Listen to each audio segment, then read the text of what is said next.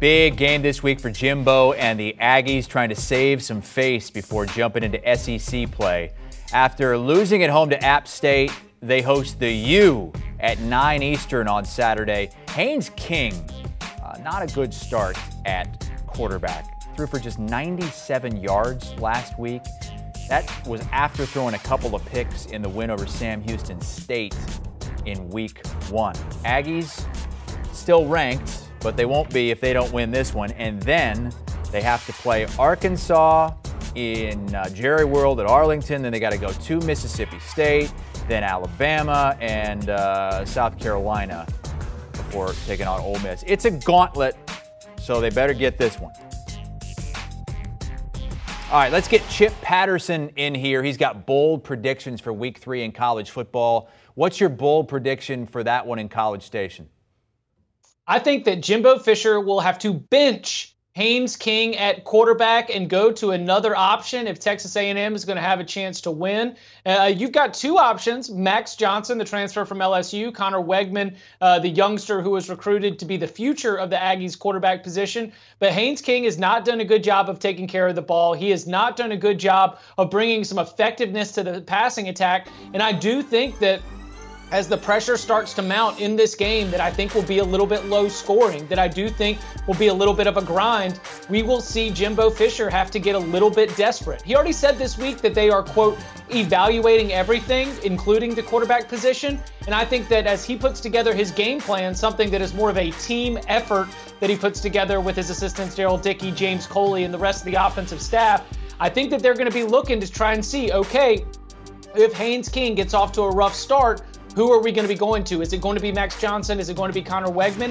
Who that is, I do not know yet, Chris. But what I do know is that Miami's defense, led by Kevin Steele, is going to be tough enough to create that situation of desperation. I think that Haynes King will be benched in favor of either Max Johnson or Connor Wegman on Saturday night. 3-1 as a starter, but as you saw with the numbers there, he has yet to beat a team with much of a pulse.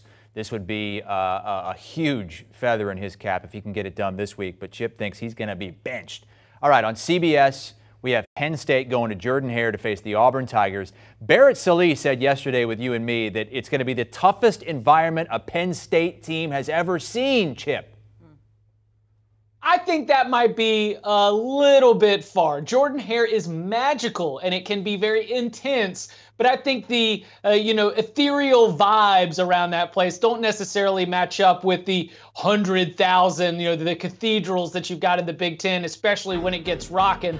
But I do think that this is going to be a stadium that is going to come alive in a way that brings out some old habits from Sean Clifford. Clifford is a 6th-year player. He's someone who you would think is going to be able to overcome this raucous environment in Jordan-Hare Stadium.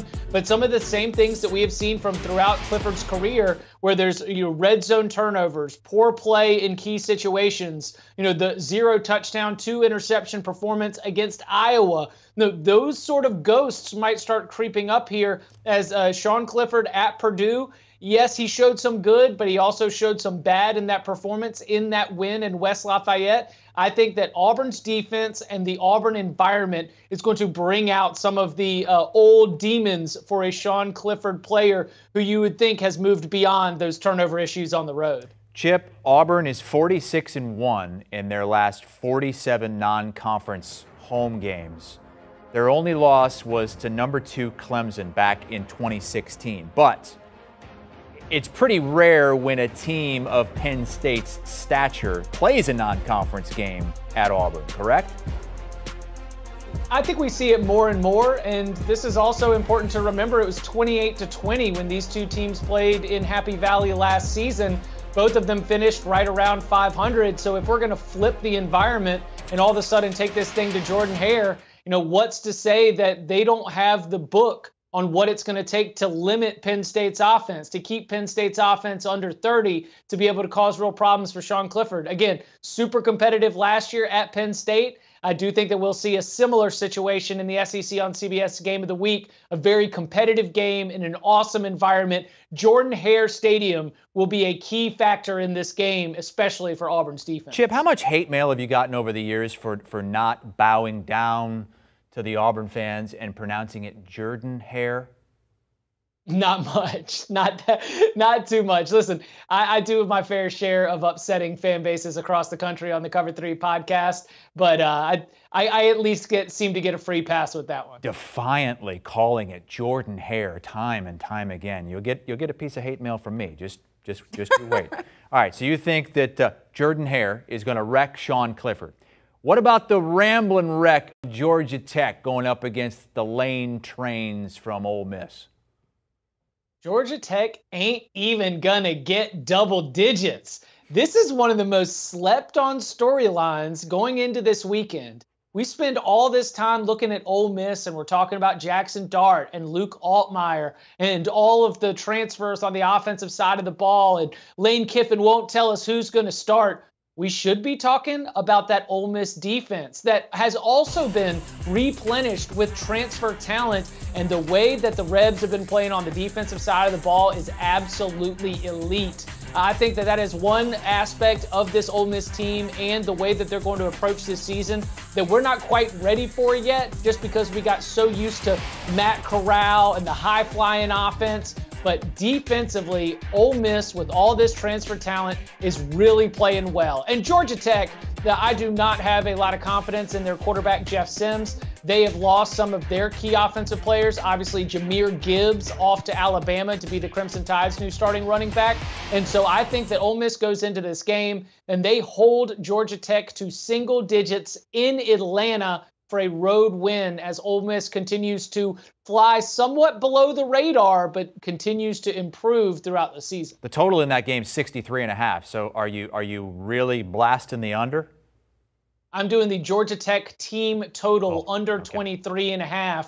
And the Cover 3 podcast, which is on Thursday at 11 a.m. Eastern time, went live with our locks. You will find that is a lock and a lock agreement, as the Ole Miss defense continues to be a part of that profile and a part of that program that I think is very, very much underrated and overlooked. So we've got a chance to capitalize. Again, that's a little freebie. Go listen to the Cover 3 podcast for the rest. That is the Georgia Tech team total under 23.5. My bold prediction is they ain't even getting 10. All right, let's move on to a ranked-on-ranked matchup. BYU just beat Baylor.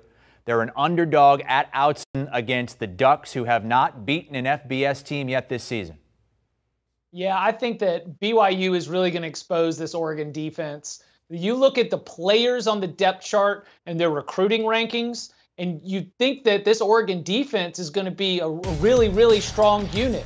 And we've got, Dan Lanning showing up, the former defensive coordinator from Georgia, and that he's going to come in and he's going to take all this talent and they're going to have great results.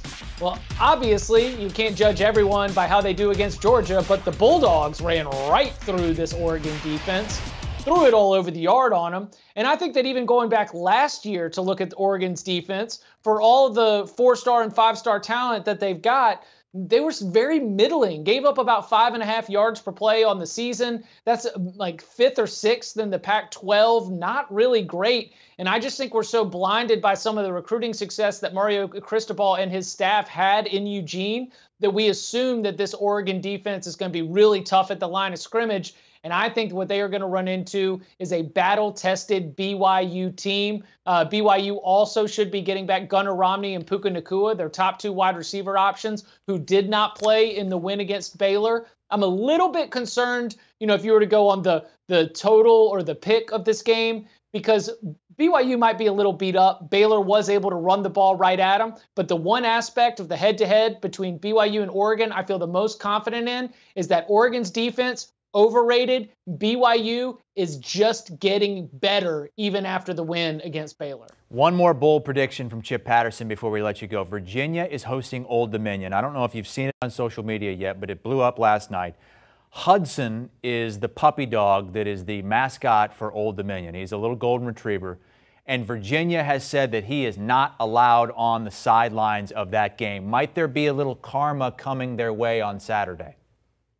Justice for Hudson is just another storyline that goes on top of what I had already identified as an upset spot. Old Dominion already beat Virginia Tech, and I think that Virginia based on what I've seen so far, is in for a little bit of a step back season in year one under Tony Elliott. That's not specifically a reflection of Tony Elliott or his future with the Wahoos, but just the fact that they lost a lot of talent to the transfer portal. And while they do return Brennan Armstrong, I think that the offensive fit is not the same as it was when they had Robert Anai in there as the offensive coordinator under Bronco Mendenhall. So we've got a Virginia rating that is not quite adjusted to the step back that I'm expecting. And ODU under Ricky Ronnie is a team that plays with a lot of attitude and plays with a lot of fire. This game means so much to the Monarchs. They know what it's going to take to be able to win those in-state recruiting battles, and it means getting these victories against their ACC in-state foes. I think that Old Dominion, just like it did against Virginia Tech, will now go on and take down Virginia, adding to what is becoming an absolutely sensational season in the Sun Belt. ODU, like Marshall, just arriving from Conference USA and making the Sun Belt look very, very good here in 2022. So listen, I was in on the ODU play when I sent in my answers. And when I found out about Justice for Hudson, then I only felt more confident in the Monarchs' motivation. Hudson, the poor little puppy dog mascot for the ODU Monarchs, not allowed on the football field at Virginia. Karma coming your way. Chip Patterson with bold predictions for Week 3 in college football. He gave us a little tease for the Cover 3 podcast. He's got his locks along with the rest of the crew. And one of those big ones is the team total for Georgia Tech under 23.5. He doesn't even think Georgia Tech gets to double digits. Do you want a sports network that delivers everything that matters about the game? The highlights, the picks, the instant analysis, no yelling, no fake debates, no politics. Hit the subscribe button and never miss a moment.